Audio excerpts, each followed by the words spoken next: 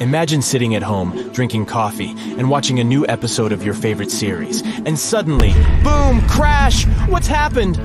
Nothing terrible, just a meteorite that has just crashed into your kitchen after breaking the roof. You might think this story is entirely made up. But that's what actually happened in New Jersey during the Eta Aquarid meteor shower, which is active from April 19th to May 28th and peaking on May 5th through 6th. The space rock itself was the size of a pork roll sandwich. It was also pitch black and weighed almost 4 pounds. It slammed through the roof and hit the wooden floor, ruining it. When the inhabitants of the house found the rock and touched it, it was still warm. Luckily, the thing wasn't radioactive and there was no one at home at the time this intruder arrived. But the most shocking thing about this meteorite? Astronomers believe it might have come from a cosmic snowball traveling far, far away from Earth. To explain this, I'll have to tell you a bit more about the Eta Aquarid. This meteor shower is famous for its fast meteors, leaving long, glowing trails. It's produced by Comet Halley, completing its orbit around the Sun every 76 years. The comet hasn't visited Earth since 1986 and won't come back until 2061. Right now, it's somewhere near the constellation of Hydra, which is more than 100 light-years away from our planet. Every year, Earth has to pass through trails of debris left by the comet.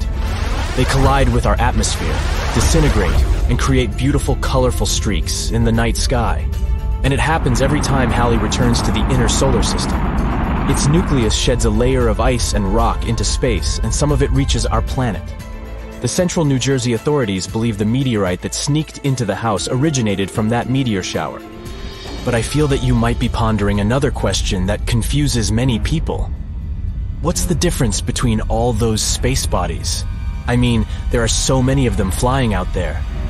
Meteors, meteorites, asteroids, comets. Ugh. Okay, let's figure it out together. An asteroid is a rocky body orbiting the sun. It's usually not very big and quite inactive. Comets are different. They're covered with ice that normally evaporates in sunlight, forming a coma, which is what a comet's atmosphere is called. This coma consists of dust and gas. A comet also has a tail that is made of dust and/or gas too. A meteoroid is a small part of a comet or asteroid that orbits the sun. If this meteoroid manages to sneak into Earth's atmosphere and vaporize there, it's a meteor. It's often called a shooting star. And finally, if a meteoroid manages to survive the passage through our planet's atmosphere and lands on Earth's surface, it becomes a meteorite. If you think such space guests are a rare occurrence, that's not exactly true. Every day, our planet is hit with more than 100 tons of sand-sized particles. About once a year, a large, car-sized asteroid enters Earth's atmosphere, turns into an impressive fireball and burns, luckily, before reaching the surface of the planet. And every 2,000 years or so, a meteoroid the size of a soccer field hits Earth, causing a lot of damage. And now, imagine this. A huge, really ginormous asteroid is approaching our planet. There's no one on Earth to predict its appearance. Neither is there anyone to stop it.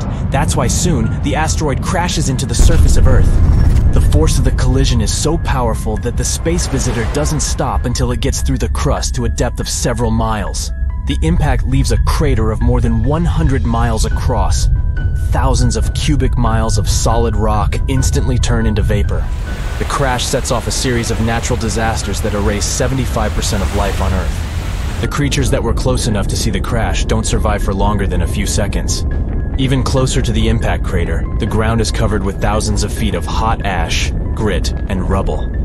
Several seconds later, everything for many miles around bursts into flames.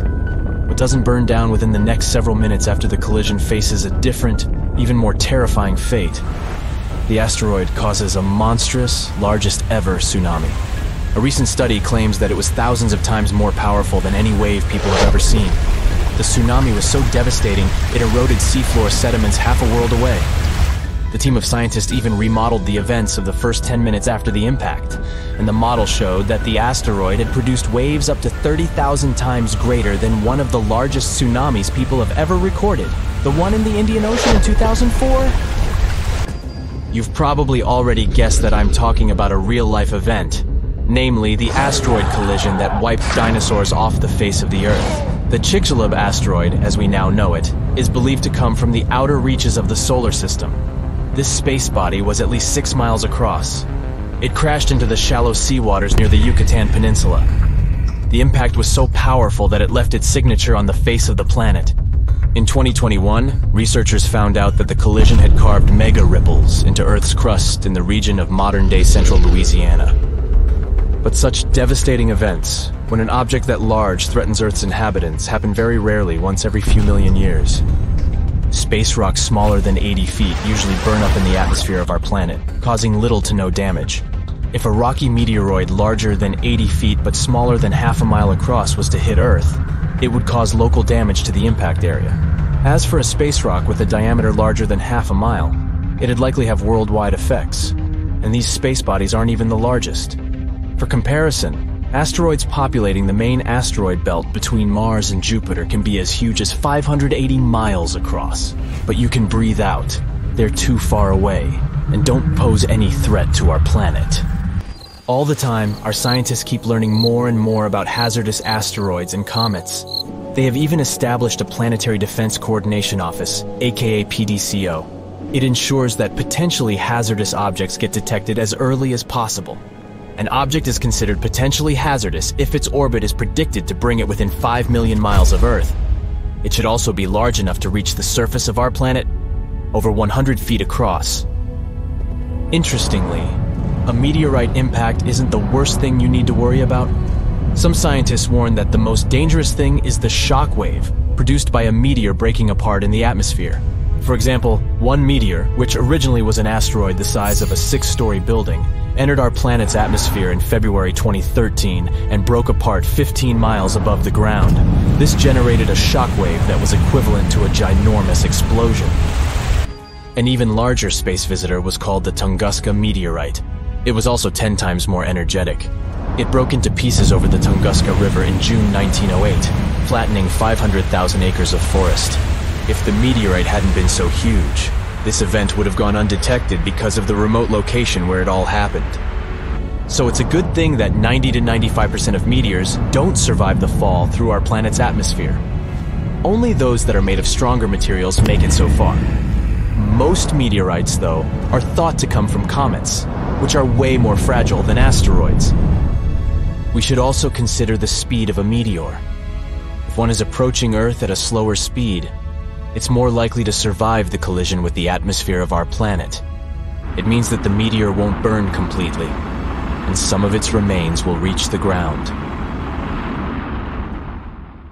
That's it for today. So hey, if you pacified your curiosity, then give the video a like and share it with your friends. Or if you want more, just click on these videos and stay on the bright side.